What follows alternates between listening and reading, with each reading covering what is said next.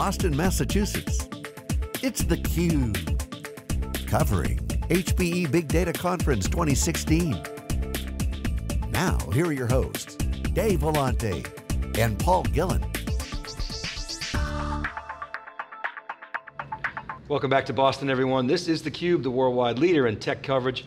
Darren Harris is here, he's the CEO of HTI Labs. He's joined by John Glass, who's the CTO. CEO and CTO, we got the right people here to talk to. Gentlemen, welcome to theCUBE. Thank you, Thank you. Great to be here.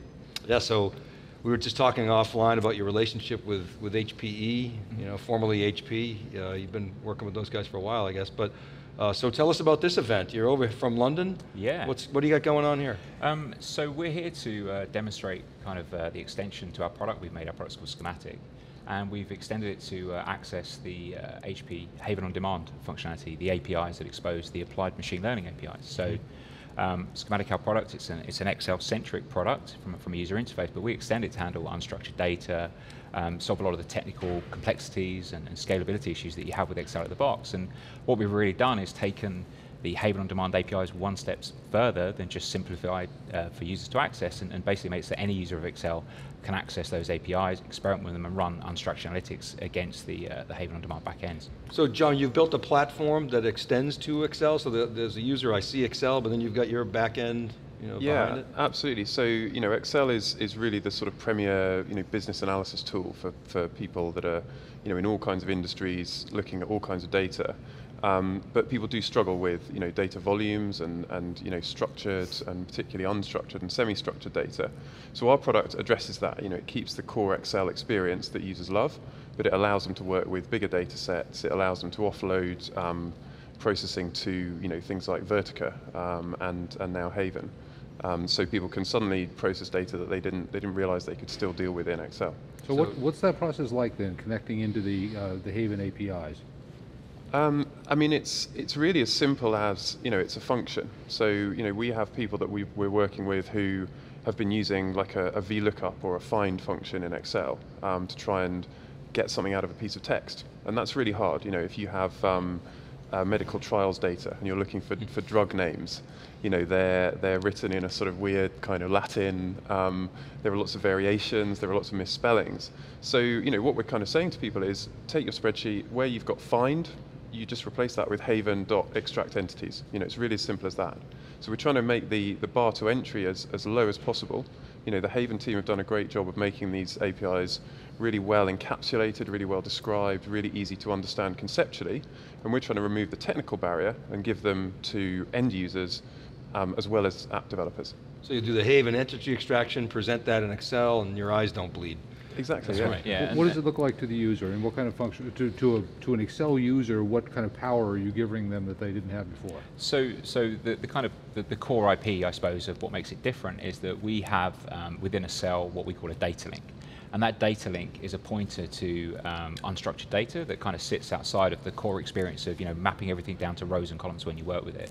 So when you look at Excel, what you see is a viewer on the right-hand side that allows us to visualize these data links and work with them. So users can perform operations with other functions over the data links and kind of build up a whole dependency graph of calling different functions and then debugging into the viewer and then collapsing that data back into Excel once they're finished with it. Tell us more about the company. How long you guys been around? And how HTI was founded in 2012. The core backbone of the team all worked together at an investment bank in the UK. We've been working with spreadsheets and front office risk and building risk systems for years. We're a member of the London Stock Exchange Elite program, a technology program for fast-track growth companies. And yeah, we primarily are doing a lot of work for energy trading companies. Anybody that really has Excel and they've got into an unwieldy mess, or they've got some structure, or they're lacking governance, which is a real key thing. We work with them. We leverage Schematic as an accelerator's platform, and we help them simplify their estate. They may have stability problems or complexity problems or lack of transparency problems. And for us, where we interface into pricing APIs or in-house risk systems, accessing a REST API such as Haven on Demand is just a natural step. And really the goal is all about putting the tools directly into the hands of users, removing the bottlenecks from core teams, and allowing the users to innovate and understand the data, well, they understand the data more than just depending on technologists to interpret that. And that's kind of the holy grail of big data, isn't it? It's like, as opposed to insights for the few, which is sort of the big criticism of decision support and BI and even big data with data scientists. You got a data scientist if you can find him or her. And so this notion of citizen analyst, and so you're seeing that actually in the real world. Yeah, I think there was so much complexity, in big data, all the tool sets, all the components, and there's just a sea of things. And what you see with, I suppose, Haven on Demand for the first time is the packaging and the robustness and the simplicity is making it so much more accessible. And interestingly enough, when you start to consume from the analytic, you're agnostic to the underlying storage platform. You have connectors, it goes in, it could be MongoDB, it could be Hadoop, it could be whatever, but they've really lowered the bar. In terms of you could literally subscribe for an API key, you get access to this stuff instantly, and straight away you could do sentiment analysis. We could take this broadcast, convert it into text, and run sentiment from a sheet and do that, and anybody could do that could use Excel. That's well, we saw the video today. Robert Youngjohn sort of teased us with that, the ease of use, and you're saying it's really that simple. It's robust, and if you could confirm that, and then I got a follow-up question. Yeah, I mean, it's really straightforward. I think one of the nice things the Haven team have done is idle is a big, powerful platform, and in the on-prem version there are many hundreds of APIs that you can use. So actually there's a skill involved in distilling that down to things that are simple and very clear and very easy to use. And that's kind of what we like, is it's something that people can self-discover. They can work with the individual API functions. There's also combinations, which is launched this week, which we've been part of. We've got support for that now, kind of already in schematic, which we're quite pleased to kind of to get out there first with. And that means that people can put these things together. They can chain operations together and do things like language agnostic sentiment processing, which is one of the combinations that's been launched as an example. So it's a simple idea, but you feed some text into the language recognition module that tells you what language it is. You then take the knowledge of what language it is, and you feed that text into sentiment analysis. So you can take any text in any language, and you can do sentiment analysis on it as a single call from a single cell in your spreadsheet. So you've got this platform, you license this platform as a subscription, or? Yeah, so there's I think I might have said there's 4 components. There's the workbench, which is on a per user license, and depending on if they want to manage and govern the assets, so effectively think of it like source control and all the best software engineering practices applied to spreadsheets. We've kind of built a manager, and we're also really big on capturing usage metrics to allow transparency on what people are doing and how they're doing it for kind of core people to govern that, like core IT teams. There's a server where you may offload. You can define effectively calculations or algorithms from Excel and emit those as code or batch file or batch files, but actual code to run on the server, part of a batch.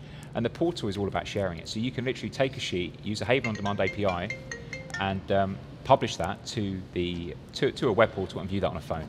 So you as an Excel user can go right through the whole journey, and other people can take that, because an input cell in Excel is the same as a text edit box in a form. So you can effectively define a whole calculation tree and then push it out for consumption. Are you able to access external data from within Haven, or is the user supplying the data and you're supplying the processing? So the API? We can, we have a number of data sources that are supported kind of out of the box by schematic, and we're constantly adding new connectors. So all of the things that you would probably expect, CSV files, XML, JSON. Like web scraping, web APIs, so grabbing HTML data, grabbing XML, connecting to relational databases. So Vertica is one of the relational data sources that we support, and essentially it means that people can pull everything together into Excel. They have a view onto a table that's held remotely. It might have hundreds of millions of rows or more in it. They can have a sort of remote view onto that table, and they can work with it and pretend that it's there, on their desk, and it's actually, all happening on the server. But when they're ready to start combining things together, you can create these mashups, and the real power and the real value comes from the local data, the local keys and things that you have available, and the big data sources that you've got access to remotely. So you license this by user, by user, and then by module, and then the components are kind of related to the how far deep they go. And then you just sort of bundle in whatever Haven costs the connectors associated with that. Yeah, it's an extension library. What we've actually done is the APIs that we expose, as we call them first class functions, into Excel, they themselves can be defined in sheet templates that are then pushed and compiled and then pushed back to other users. So the idea that a power user of Excel could define a new API and push it to other users to consume. So really looking at the whole way is how can you empower non-programmers to self-publish, generate new APIs and share them and abstract the complexity from other users that might not be so advanced. So your platform will discover Excel on my client and then... Yeah, absolutely. You could just install it. So our, the minimum barrier is one installation on one desktop machine, and immediately, all the data sources that you have access to, that anything that we support, you can get hold of. We write custom connectors for our clients as well. So lots of clients have, legacy systems that are often quite sort of painful to operate with, or they have internal APIs that they use, and we can give analysts, risk managers, people doing the line of business work access to these data sources. And that has a really nice effect. It makes them more effective, but it also makes the systems better because people start playing with the systems. They start trying, what happens if I do this? What happens if I do that? And you get a really nice feedback loop, with the developers as well. People get very excited about the fact that they can push new versions, their users can try them, they can actually iterate the development process faster as well. So are you enabling this through a community or through a code exchange type of platform? So at the moment we've kept it with corporates and there's downloads. We haven't really pushed it. We've been really focusing the last couple of months on adding Haven support and the core infrastructure, but our strategy is to get the message out there now really and start to put it in lots of people's hands because HPE said that they have 70 APIs in Haven right now. Are you looking? What are your next extensions you're looking at? So we're looking to extend support to allow combinations to be created in from Excel and then pushed up. Can you give an example of a combination? So that would be the language independent sentiment, where you have the 70 APIs, and they're quite powerful in their own right. But when you start to combine them and you start to recognize the language and then determine sentiment. Yeah, that's correct. Yeah. So that is an example of a combination. This is a sort of key part of API design, I guess, is have units of functionality. Don't try and do too much in one place. Right. So as IT developers, internal dev teams should be providing units of useful functionality to their users and leaving the users to creatively combine them. And I think when applications that people use start to presuppose the way that those units of functionality will be combined, you actually lose power, you lose capability. So that's part of our philosophy, and that's really, it's one of the things that's really drawn us to Haven, because we think that the units of functionality that Haven on Demand provides and this combination framework together is just hugely powerful. It's really exciting.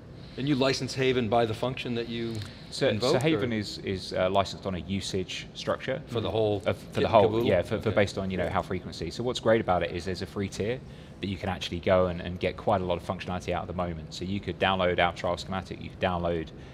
You could get an API key for Haven, and you can just start today. You could. And just to give you an example of some of the power, there was a report in the UK recently about the Iraq War called the Chilcot Report. It's 2.2 million words in size, 3 times the entire work of Shakespeare. With Excel, we were able to analyze that, look at notable people that were mentioned, rank them by the number of mentions, and sort that with a reference of where they were mentioned through the document. And that's just one thing with one document that somebody could do at home with their PC now. And I don't know of anything else that, a combination of that power that people can do that. Are you at the scale where you're having to pay for Haven yet, or? Not at the moment. No, we're not sure. We think they might be being kind to us. Yeah, yeah. We don't want to mention that in case somebody's going to give us a big bill at the end. I want to see if I can get that deal. We have a need for this. Now, why Haven? Why not? Did you look at Watson APIs or other? So I think that why a big company, I suppose, and then we talk about the other bit. So there's a lot of stuff out there that might be open source or libraries and things like that. Sure. And when you deal with enterprise customers, you want to back onto something. Somebody's going to be behind there in a robust way with the enterprise. So there's a lot of really cool stuff that's in research, but with our enterprise type customers, we kind of have to have that. In terms of knowing a bit of background about the IDLE platform, there's a lot of power under the hood.